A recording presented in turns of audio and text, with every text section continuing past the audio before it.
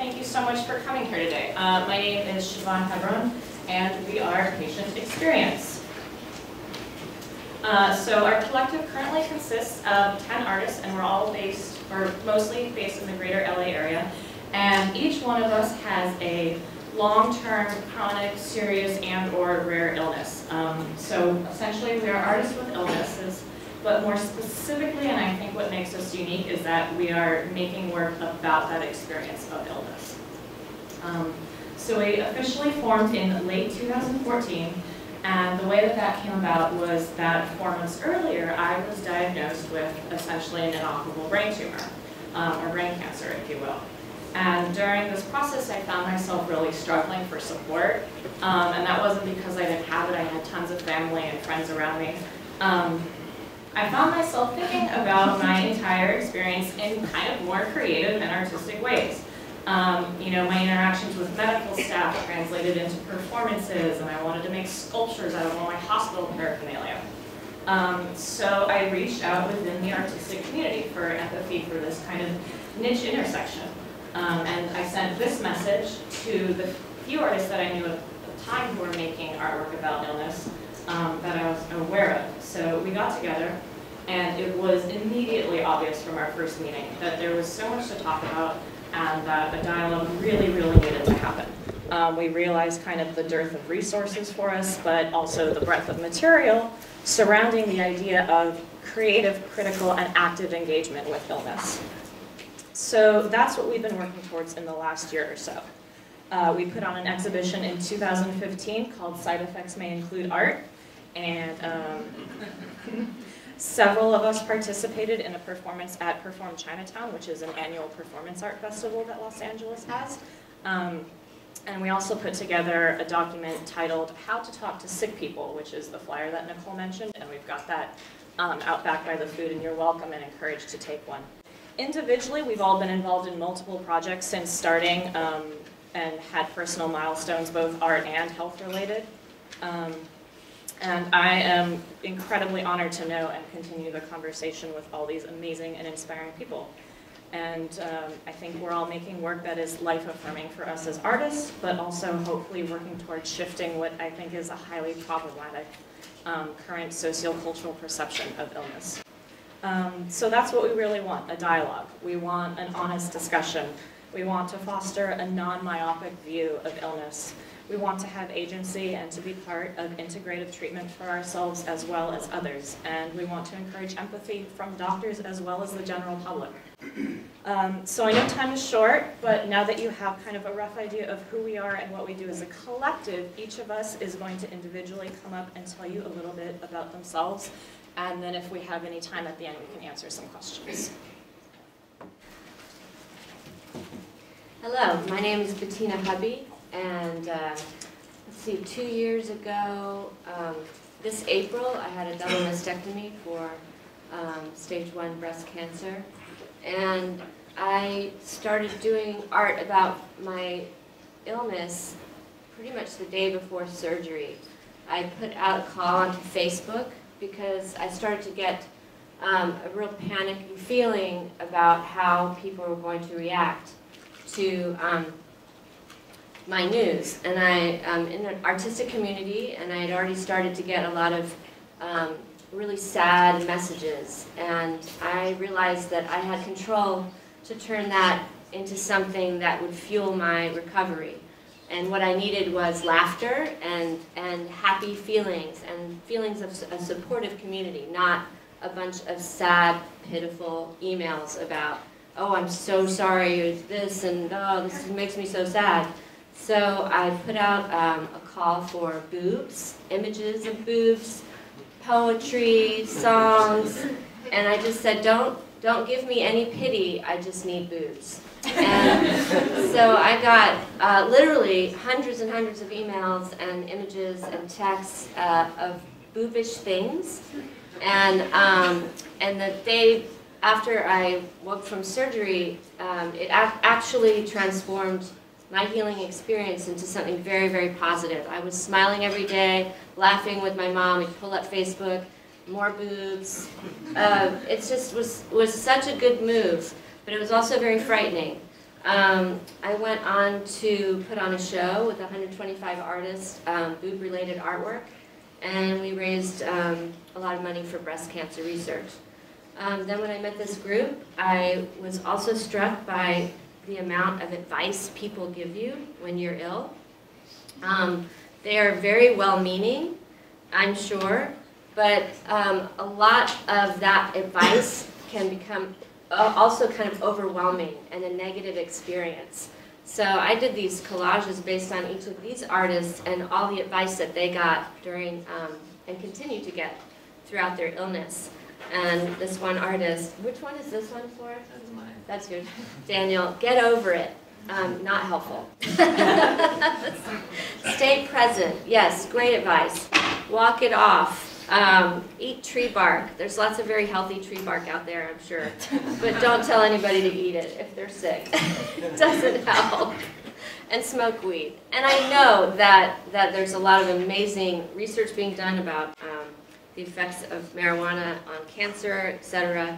And these are all each individually is kind of amazing. Some of the advice is super useful, but be very aware how your advice might hit somebody who's going through a lot and receiving a lot of advice. Here's another one. Oh my God, it's like you're on vacation. No, it's not. You know, being in recovery and going through illness throughout your life is not a vacation. And you know, there are different ways to be supportive. Just be aware of how this kind of advice is hitting people. You know, fish oil, seriously, just fish oil. It'll be your saving grace. And here's another one. When people ask you how you feel, always say good. And then, if you just have taken some herbs, you could have avoided the whole thing.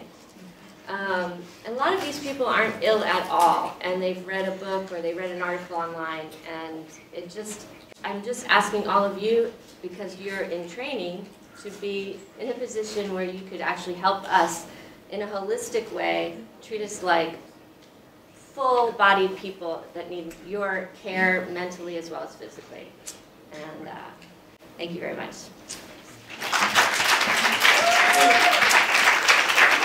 Hi, my name is Daniel Layton, and I have Crohn's disease, and I've had an ileostomy for about 3 decades.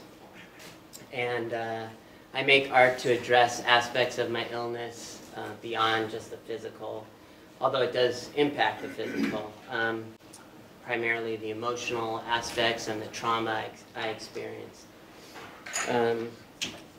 This slide, this is a piece I did called Crohn's Layer Cake. And this is used by the director of an IBD foundation. And she presents this to gastroenterologists all over the world. And after every talk, she gets stopped by doctors who come up to her and say that this was the most powerful slide they saw. And the reason they tell her that, the reason they say that is because 3 layers of the four layers of the cake are non-physical symptoms, psychosocial, emotional symptoms. And what's interesting is she gave a blank one of these to a group of kids with IBD, you know, so they could fill it in themselves, and they all filled it in that same ratio, where 75% of the issues that they were struggling with were not physical. So I think when I went to the hospital, I mean, I had 6 surgeries, and a lot of it's just looking at the scar and seeing, is that healed? But there's a whole lifetime of healing the other aspects of the illness that go along with it. This is a slide, this is a painting called Shame. I was 11 when I got my ileostomy, and so I was in 6th grade, and I went back to school, and this is the feeling I had going back with, you know, my intestines sticking out and a bag of feces hanging from my stomach, with a bunch of other 11-year-olds, like an outsider, like an alien. This piece is called Tied Up at the Hospital, I was, when I was 5 years old, I was in the hospital, and I was wheeled into a room without being told anything, without really good communication about what was about to happen. And I fought the nurses and doctors off because they're just trying to shove something into me. And as a result, they tied me up so I couldn't move. So this portrays the yellow figure in the right corner there is sort of the emotions leaving my body and dissociating, me dissociating. I made an augmented reality app. So what that does, as this video shows, when you put the app up to the painting, it displays video and sound and animation, a little bit of interactivity to get deeper into the trauma, the emotions, the struggle to reconnect with yourself, with myself in this case, and the whole emotional journey. And that's it. Thank you.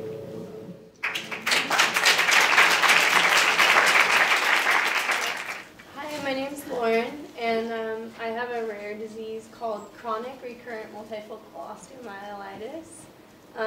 I'm not sure a lot of you have probably heard of this version, but I'm sure you've heard of osteomyelitis in general.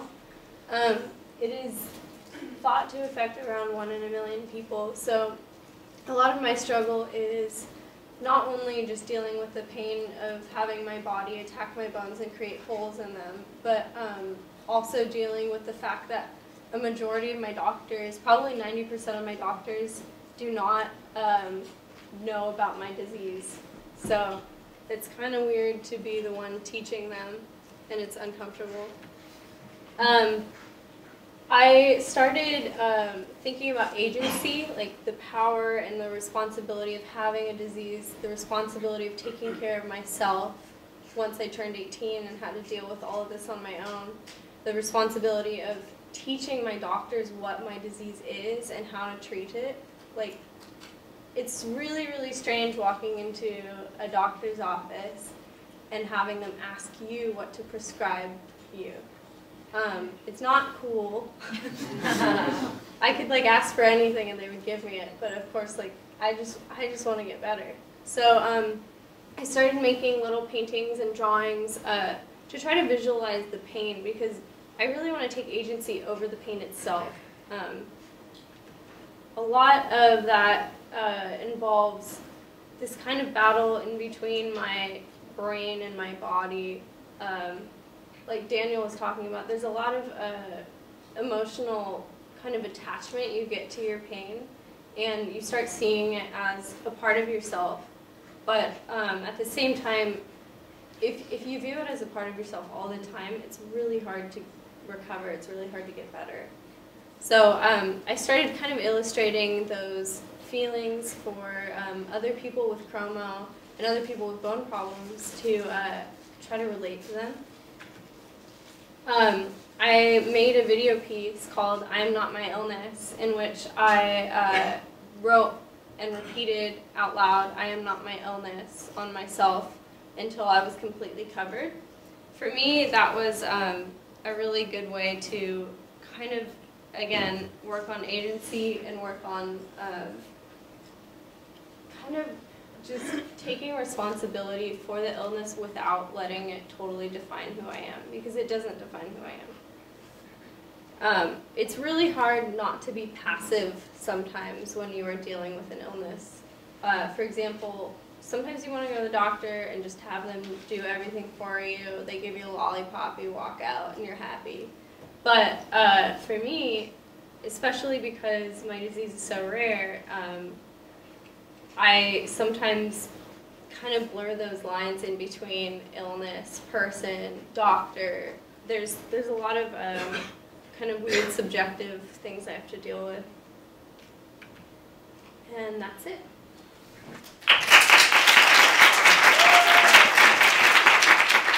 Hello, my name is Dominic Poliazzi. As you can see on the slide here, I have cystic fibrosis. You probably wouldn't tell that normally if I didn't tell you that. So I'm going to talk a little bit about this dichotomy of public versus private with respect to illness and the notion of invisible disease and having something going on inside your body that you deal with that doesn't have any real outward visible signs. I was born with cystic fibrosis, genetic disease. You probably know of it. I was diagnosed at birth. I'm now 33, 8 months post double lung transplant. So, thank you. So the work I'm going to show you was all done pre-transplant. Within the last 4 years, I was on the waiting list for 3 years. I ended up getting it at Stanford, but I was listed here and at Stanford. So for 2 years of my life, I was on oxygen, and I had those outward visible signs of being sick, a sick person, carrying an oxygen tank. My weight was really poor. So the interest to me was the difference between the private issues that I face with treatment, hospitalizations, interactions with doctors and clinics versus how I was perceived in public before and after being on oxygen. So I'm going to show you some performances I've done. This first one, you guys might have been to LACMA and saw Urban Lights by Chris Byrne. So this piece, I was on home IVs for about a month, and I wanted to just do something in the public and kind of bring the visibility of disease into a public sphere, and also use some kind of backdrop that was kind of iconic, something that people could visually recognize. So I go to LACMA often, and this piece is very iconic. So I thought I would make one of the Urban Lights an IV pole. It's kind of like a little bit of a pun there, but I thought it'd be a good way to kind of strike up a discourse with people that are in the public sphere, and that piece is photographed often. There's a lot of people that go there. So I went there, I hung a bag of tobramycin, gave myself the infusion, and I sat there for the 45 minutes as it infused. And during that time, people came up and talked to me, and it was a great way to kind of break down the boundaries of the stigma of illness, and there was a lot of questions. And a lot of times, when I'm dealing with these performances in public spaces, taking these private actions of treatment into public spaces, I get a lot of people that are more willing to share their own medical experience, their own history. So it's like this give and take, this dialogue that I think is really important for people to have. So this next piece, I kind of reversed that dichotomy. I brought the public into my hospital room. This is Keck Hospital, 8th floor. One of my performances, it's called The Hospital Show. I had made about 12 paintings, small paintings, while I was inpatient. And then for 2 days I held a gallery show. So the work, I hung the work. It's on the wall here. And the work is about like these based emotions that go on during hospitalizations and fear, blood, all these things that you kind of deal with, the emotions and stuff. So I hung the work, people came in, I put out a press release and everything. And it was really great to have people come in and see the difference between their experience viewing art in a museum or gallery setting versus viewing it in the hospital, and the similarities, the sterility, the white walls, the kind of quietness that goes on. And again, it created this dialogue. And so this last piece I'm going to show you is a performance I did at a performance art festival, Perform Chinatown. And basically I'm looking at the apparatus of the medical equipment that I use and using that for art making. And this, I just do these daily treatments of airway clearance and nebulizers. I do it 4 times, I was doing it 4 times a day at home. So I just took that and did that on a public sidewalk in Chinatown. So I'm going to just play a little bit of this video. And if you were like, what the fuck? That's the best reaction, so I like that.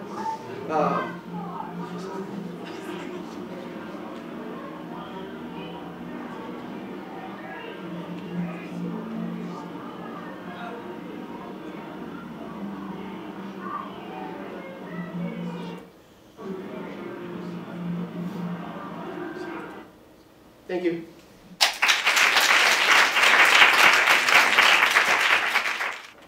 Hi. Thank you so much for having us here today. My name is S.A. and I have ulcerative colitis, chronic fatigue syndrome, and post-herpetic neuralgia, or nerve pain. So I'm going to try to do diligence by our time restrictions and get right to it by saying I lived my entire childhood in a pretty blissed out world. So when I got ulcerative colitis at 19, it hit me pretty hard. The reality check had arrived and it wasn't pretty. It was actually really disgusting. I grew up comfortably middle class with caring parents and a first grade teacher mom, probation officer dad, the white picket fence, a basketball hoop in the driveway, brick laid porch, Orange County, the whole shebang. I was always active and very social and one of the outside kids. The captain of the tennis team, photo editor of the newspaper and on ASB. A love for literally almost all food started early, and my scrawny stature left me oblivious to limits, so when I could no longer eat almost everything except for rice and chicken for 5 years, I didn't feel really like myself, so I felt as though my identity had disappeared. Overnight, I became the picky eater, the Sally to all my peers' Harry at restaurants, which I realized when writing this that maybe hopefully you know the reference to the romantic 80s sitcom movie.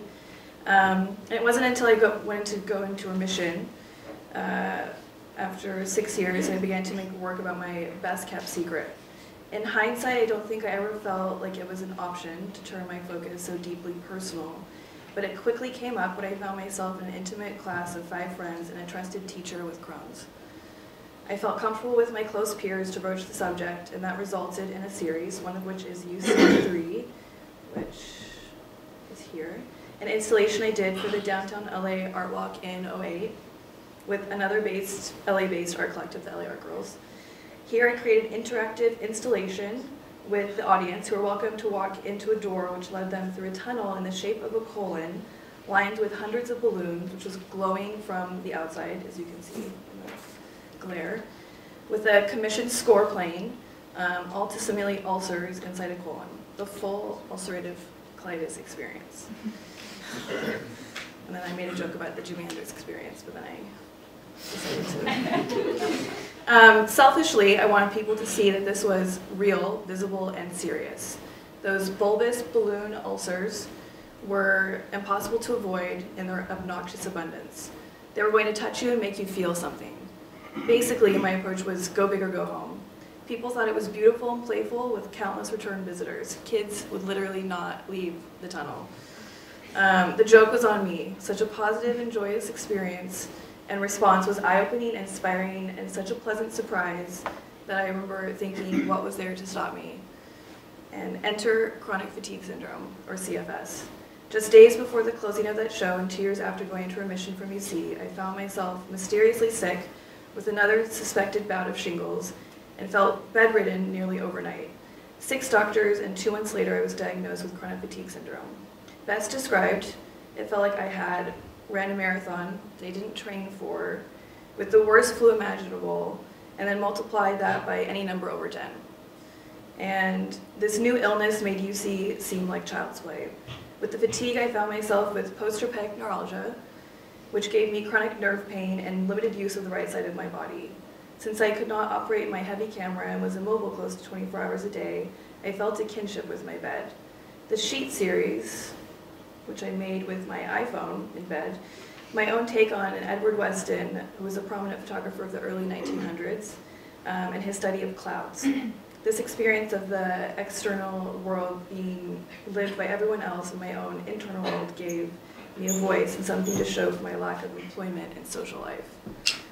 The complete absence of physical symptoms or markers are what makes this illness so controversial and can really drive a person crazy.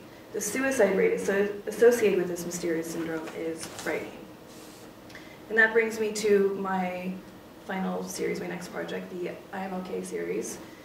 One of my danger, what I call, coping skills is telling myself, I'm okay, I'm okay, I'm okay, I'm okay, and I kind of meditate.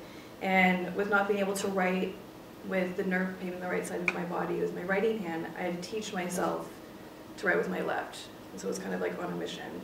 And so with the idea of the old school templates I learned to write in the 80s, another dating myself. Thankfully the nerves were repairing themselves, albeit 8 years later. So I'm so grateful to have an outlet, and I feel like I have a voice. So for me, art acts as a conversation starter, because I otherwise wouldn't know how to begin. And I also like really cheesy quotes. And so my favorite is Theodore Roosevelt, do what you can with what you have where you are. I'm sure a lot of people up here can relate to that. So thank you.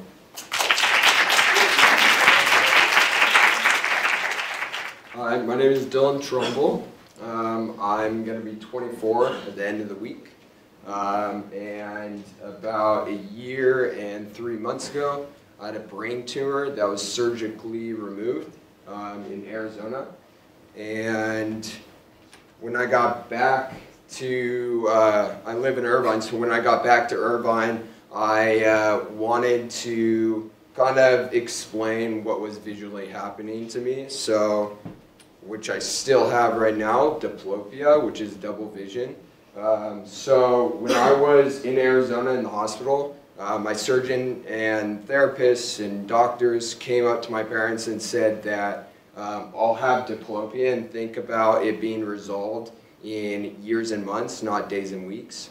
So when I came back to Irvine, I really wanted to share this with people, what I'm seeing through my eyes, because it's something that, you know, you walk down the street and people don't know what you see. You go to an optometrist and they have no clue what you're seeing. So I started off by doing this project, and I was taking pictures at, you know, my physical therapist, my vision therapist, speech. I was in a brain tumor support group, yoga, and because my balance was really off. So again, I wanted to take pictures for stuff that I had to go to in result of my surgery over a week. And so I came out with this. The next one is also a diplopia thing. So I did a photo a day of diplopia, and what I decided to take was pictures of activities that I did that I thought were challenging because I saw 2 of things. So this is just a few of many images, you know, driving, talking to people, working out, climbing over rocks. It's really hard when you see 2 of things because you kind of have to guess between, you know, which eye is creating the image. So you kind of go in between and go for in between both images. So that's that project. The next one I did was actually from my senior exhibition in undergrad.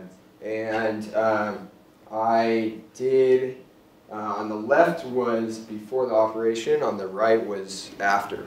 And I came home and I kind of came back to Irvine after the surgery, and I had this this thought of I'm a new Dylan, and I have to figure out what the new Dylan's strengths are and weaknesses were.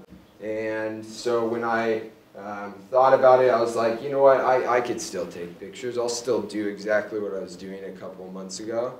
And besides it taking me a little longer, it really, I didn't think that there was much difference.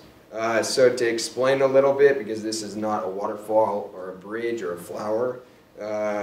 So these images, what they are if you know you have friends that write their name with flashlights in the middle of the night with like an open camera. That's what essentially this is. So I go down in my garage at night and I take pictures of plexiglass and light. So I put light behind plexiglass, and to me it's kind of like a digital painting. So I make a composition of out of the plexiglass, and I just make different gestures of these plexiglass, and yeah, thank you so much. I wore my I pooped today shirt. It's actually, the shirt lies. I took a bunch of Imodium in preparation for this talk, so I will not be pooping for a while. I'm Sydney Snyder, and I'm going to be presenting on humor today. Humor is really important to me and my art practice, but it's also something that brought us as a group together, something we bonded over instantly when we were sharing stories. I like to say that we share a lot more laughter than we do tears at our meetings. I started making work about humor after recovering from a year-long battle with refractory C-Diff. That was eventually cured by a successful fecal microbiota transplant. Normally here I'd explain what that is, but I'm guessing a lot of you guys know what happened to you. I'm seeing nods. So I was reflecting on my time with C-Diff after, while I was recovering, and I found that one of the best ways my family and I connected throughout this time and were able to talk about what was going on with me through all the trauma and the fear was humor. We made a lot of poop jokes. It was much more difficult to talk to friends and coworkers about what was going on. People don't love to hear about your incessant diarrhea. And that wasn't an issue until I started to look sick and had to start taking off of work. So I decided that we needed a kind of forum to talk about the more stigmatized aspects of illness. So I started an online social media-based project called Poojazzle. That can be found on Instagram. And I knew I would want to use humor to kind of open up a dialogue about poop and illness. I post a variety of content on there. I definitely recommend you guys check it out maybe sometime while you're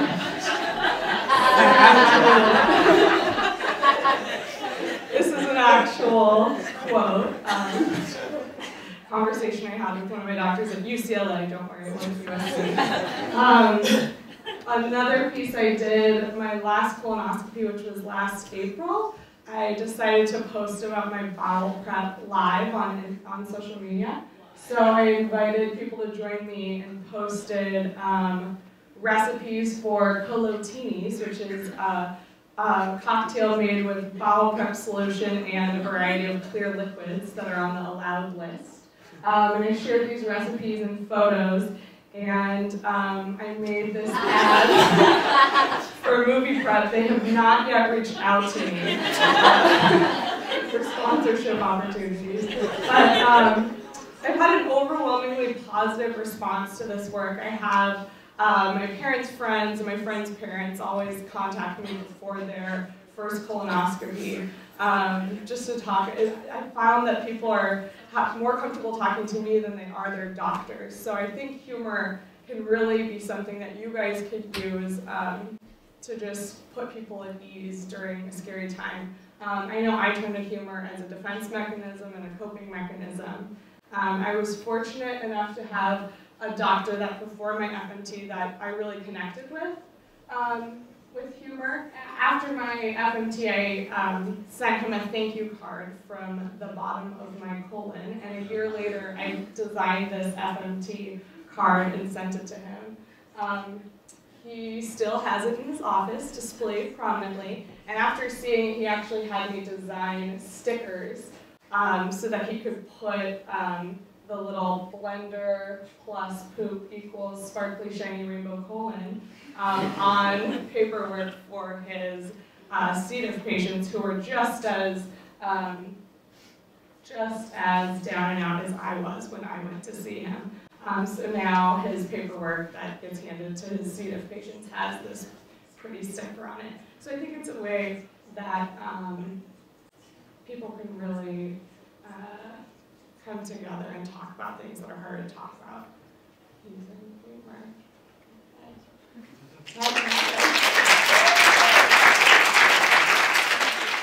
Hi, everybody.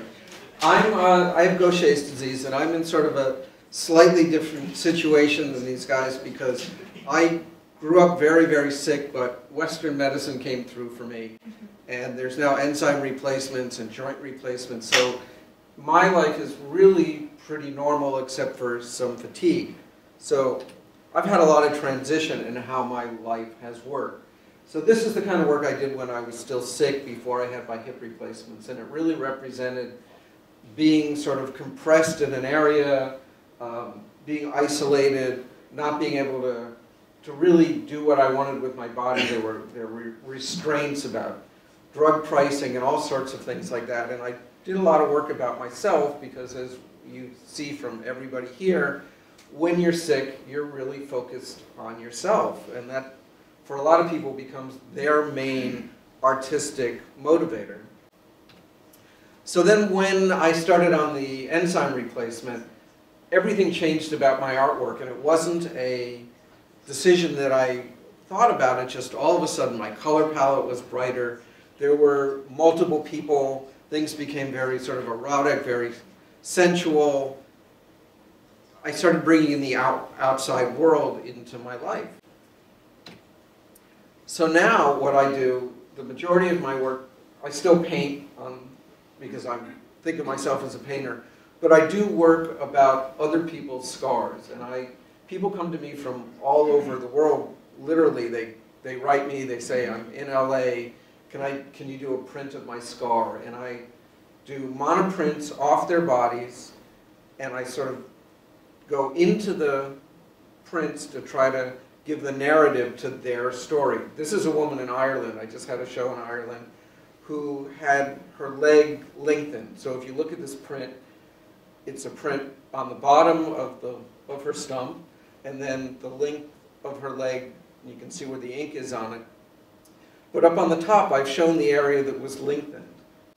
So each of these prints on its whole is just a piece of art, but it also tells a story. And what's happened over the years is people come to me just as everybody comes to these people. And what I try to do is tell their stories and give them a voice. And when I show these artworks in a gallery, everybody looks at everyone's story, like you're looking at these guys and thinking, wow, these people are survivors. Everybody's a survivor. And I think you can tell from looking at this whole group that if you keep a good mood about your life and everything you've gone through, in a way it can make you really stronger. Everybody in this group is using this situation that they've been dealt, whether it's genetic or it came to them later, as a motivation tool to produce really positive things to explain their stories and give other people's voices. So you're going to find a lot of your patients over the years they're going to be really down when they're going through the treatment, but once they survive it, you get this group, which is an incredibly strong, great group of people because they have lived through it and they want nothing but to help other people live through it. Thanks.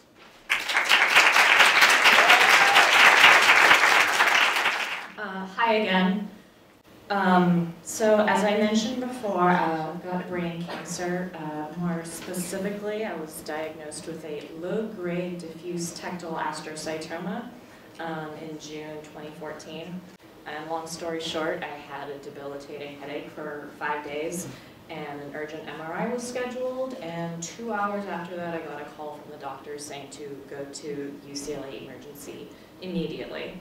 I was in the hospital for 12 days, had 2 surgeries, and since then I have completed a 6-week course of combined radiation and chemotherapy, and I'm currently going through chemo as well. And in 2 weeks I start my last of 12 rounds, so that's exciting.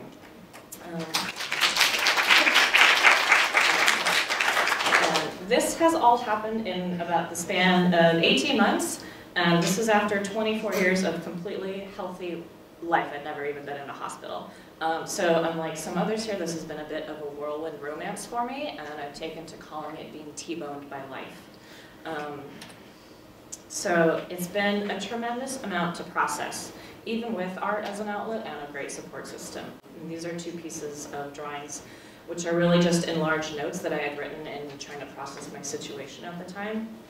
And they best illustrate what I'm thinking about and this idea of excess. So between digesting just the actual information, the stay in the hospital where you're covered in monitors and nurses and residents are in every 5 minutes, and the exhausting follow-up meeting with oncologists and neurologists and radiologists and getting labs done, doing scans, taking pills, getting MRIs, dealing with insurance and pharma companies, updating and consoling family and friends.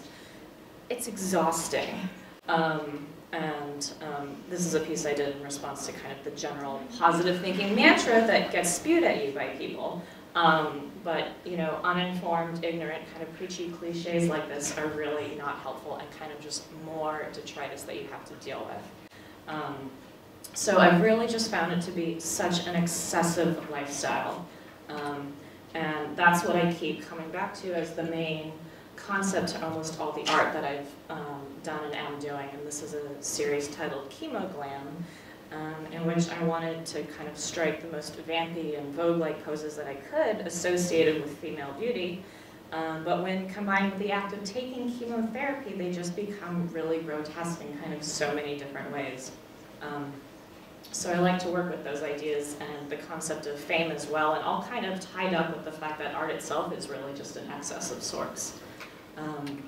This was another one I did called my Chemoscape series, and just again kind of illustrating the larger-than-life quality of all of this that you have to go through. So these are just kind of a couple random pictures of work that I've done, and part of my practice is about direct documentation, documentation of the diagnosis and the treatment and daily life of a young adult with cancer. I have no real interest in hiding or disguising this experience, and for newcomers like me, it's all really still strange and really overwhelming. So a lot of the work that I do is kind of just trying to get an understanding of my new self and the situation that's been forced on me.